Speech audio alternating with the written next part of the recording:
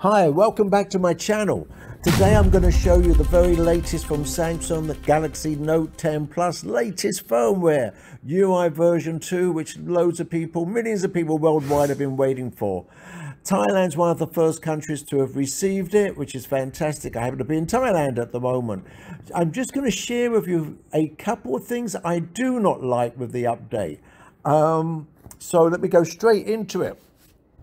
One of the new big pluses that you've seen and have been waiting for is the lovely new smooth UI interface. Very smooth. For instance, if I show you this app, which is a great app, and I'll do another demo later on that, and the same with this app, very, very smooth, very, very nice. Into internet, amazingly smooth. However, you cannot do that. I repeat, you cannot use that feature if you use a third-party launcher. So if you use something like Nova, which I do, you will not have the ability to use those very smooth animations, at least for the time being.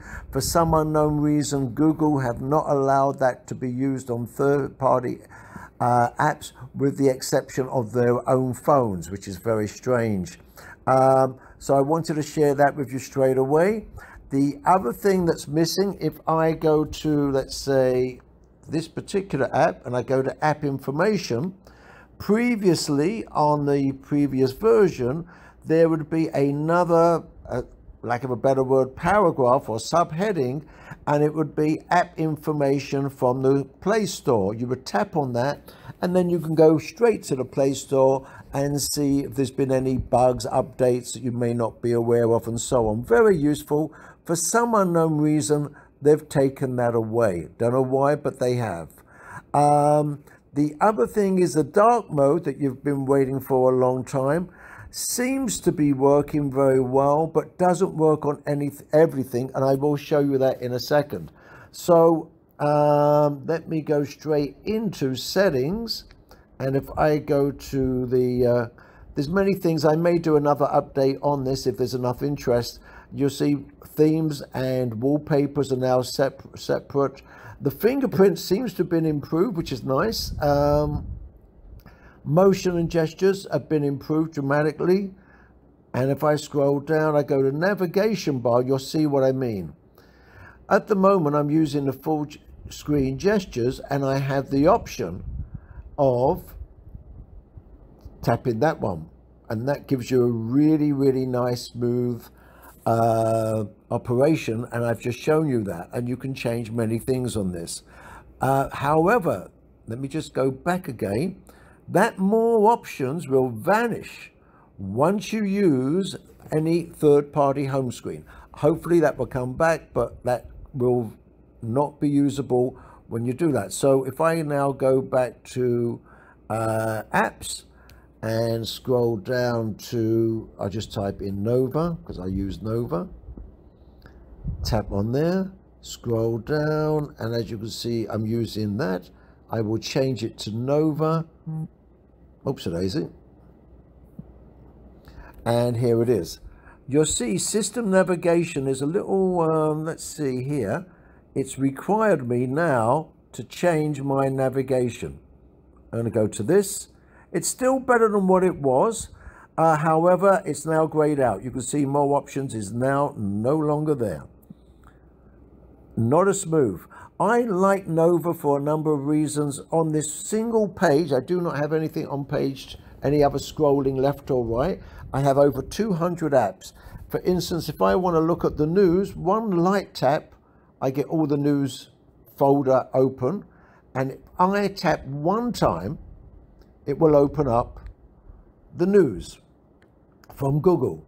So you can do that on any of these folders, but that's a separate instructional video. If you're interested, let me know and I will do that. But how you can use Nova in a fantastic way, so whatever is the first app in your folder, it will open up by the first tap.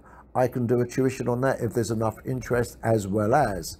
So here is now my Nova, and if I just open up, say, let's have a look, Nice Catch, which is a separate app as well, and if I close it, you don't get the same animations by a long shot.